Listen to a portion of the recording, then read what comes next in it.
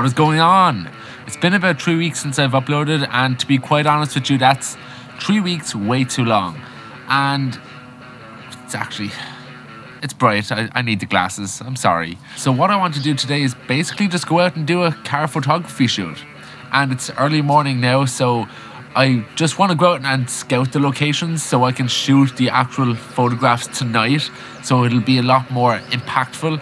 And that's what we're going to do, man. Let's get to it. Actually, that reminds me, I don't believe I've shown you my new car.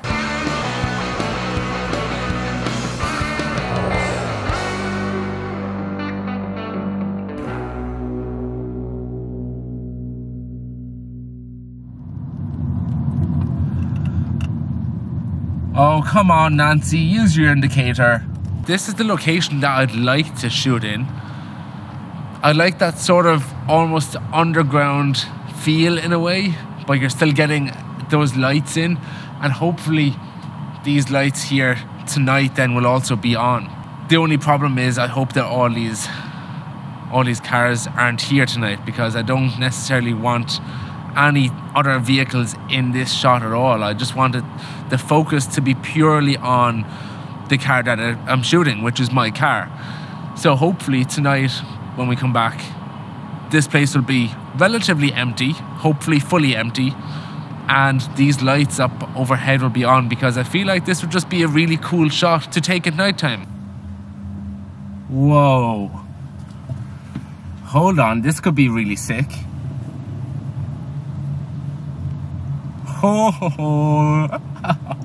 Oh my god. This place could be really, really cool. What I love is I love the lights up above. I love how there's actually orangey, glowy, sort of neon lights over here.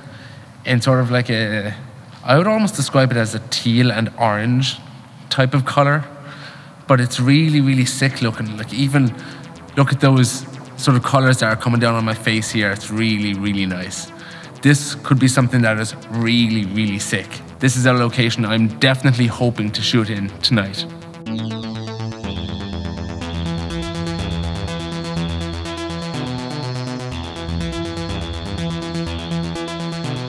So basically tonight's location could be hit or miss. We could get it, we could not get it. But you know what? All we gotta do is try. All we gotta do is try.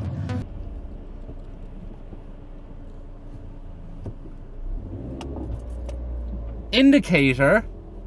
Jesus fuck.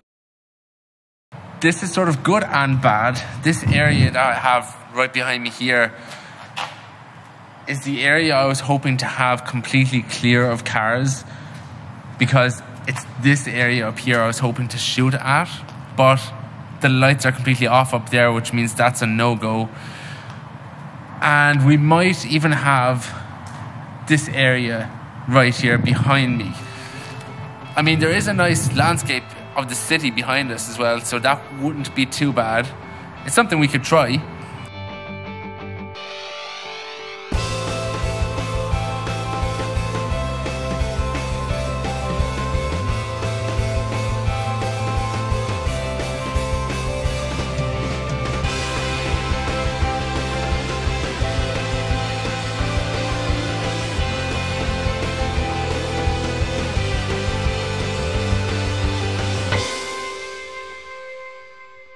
So I've gotten a few shots of that side there, but they are decent shots. I just don't know if they're the shots that I really, really want.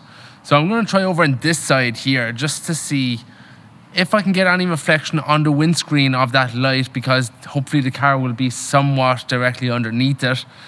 And hopefully it might just give us a better shot in the end. Okay guys, let's be honest. This looks a little bit stupid, doesn't it? I mean, like, look at that trash going down the wall there, and it just doesn't sit well with me. I don't know. Is it a good shot? Or is it not? I don't like it. I ain't doing it. So, location number 1 was decent. It was alright.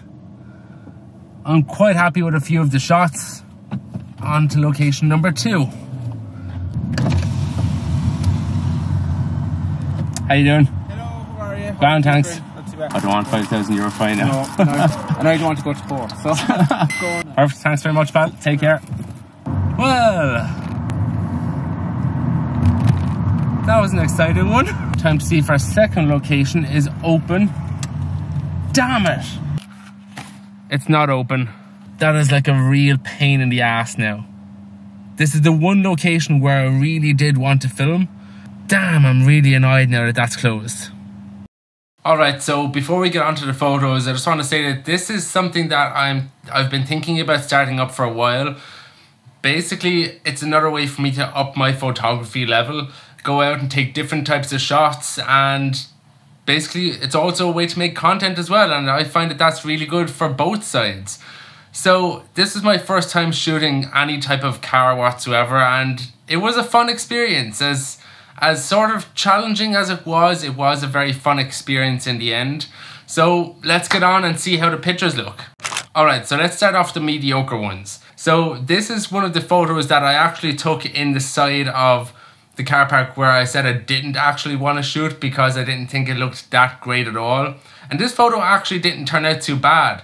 I actually put a graduated filter at the bottom of the picture so I can darken out the road and the tarmac a little bit, so I can put more focus on the actual car instead, and then another graduated filter up at the top right of the image to add a little bit more of an extra light source as well as the natural light that's there anyway. I love the little bit of a bokeh that we have at the left of the city in the far distance, and that's actually really nice. I do wish that there was no railings and barriers there, but hey look man, what can you do? Now this is another one where most of the car is actually shaded out, and that's sort of what makes me dislike this image a little bit more than the rest of them. It's still not the worst of all the pictures I took that night, but at the same time I don't like the way the back of the car is very shaded out. I wish there was another light source on that side, or realistically what I could have really done was just turn the car the other way, and I could have made sure that the side of the car was also lit from the lights that are on the right hand side of the image as well. But the way it turned out isn't actually too bad. Again, I added a graduated filter. I actually lightened up the car a little bit and made it a little bit more of a silvery sort of tone. So I took out some of the saturation because some of those light sources were giving it this orangey yellow tint, and I didn't think that suited in the actual scene there at all. But all in all, it's actually not a bad image.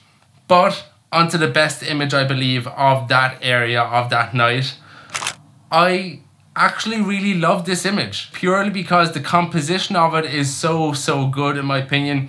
That little bit of water that I put on the ground to reflect some of the lights, that actually dried in a little bit, and it actually turned out really nice because you can get some of that shine from the headlight in the ground, but I've also darkened out the ground as well so I can put more focus on the car itself. The way I have the wheels turned, the way the car is angled itself, I love that it gives me this feeling of this is a boss car, even though it's only a Toyota Corolla, like it's nothing special. This is the best image that I took that night in my opinion, so I really love the outcome of this, especially that shine that comes out of the headlight at the bottom onto the tarmac. Now remember that car park that I actually went to as the second location that was shut? Well, I decided to sort of not give up on that, and I actually went back this morning, which is the morning after I went there and it was closed. I did want to get some of the shots from there because as you could see, it did have this lovely orangey glow from the lights above, and I thought that looked really cool. So these are some of the pictures from this morning. I took a close-up shot of the grille of the car at the very front, of the Toyota symbol itself. One of the great things I love about this image is that nice bokeh of the orange light at the top right of the image in the background where it's blurred out. I love that bokeh. I've actually brought down the shade of the car itself a little bit, the shell of the car, but I did bring up the shade and the brightness of the actual symbol itself, the Toyota symbol, so I wanted to make that stand out.